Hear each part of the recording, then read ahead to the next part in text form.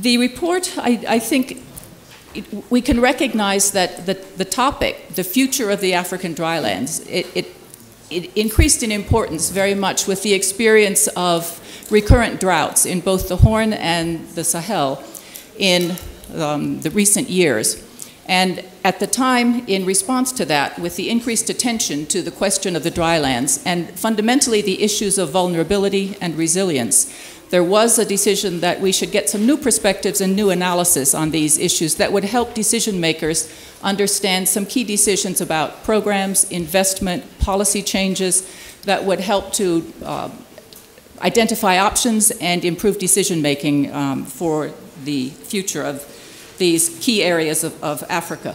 But I think the lessons learned are quite relevant for the broader resilience agenda, which of course is a global one and not just an African one. So I think we'll be interested today in hearing about the findings of this report, specifically in reference to the African drylands, but also if there are any lessons that we can generalize for the global agenda on resilience more generally. Now, we have two reports. Our program for today is such that we will have two rather sizable presentations, in fact, so sizable that as the presenters tried to send them to me so that I could review them and understand what we're going to see, they were too large, actually, to pass through the internet systems. And so I haven't seen them yet myself. So I'm looking forward to looking very carefully at the presentations. So clearly we have a big body of information and evidence that we can review. And to present those two reports, we will have three speakers.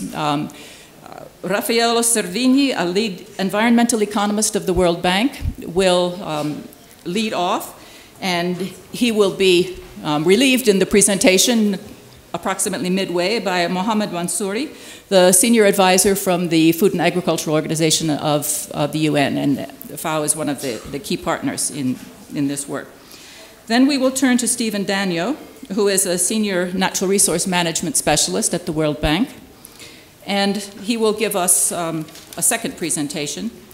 And then in our comments and remarks from the panel, we're very pleased to be joined by Tesfaye Becher, who is representing IGAD, the Intergovernmental Authority on Development based in Djibouti, which has been very active in thinking about resilience in the issues of the Horn. And we may also have some representation from SILS from the audience. We would very much welcome that because SILS from the West African side, the Permanent Interstate Committee for Drought Control in the Sahel, has been a very active partner in this work. So we would invite any comments from the experience of SILS from the audience. So with that, may I turn over to Raffaello to start us off.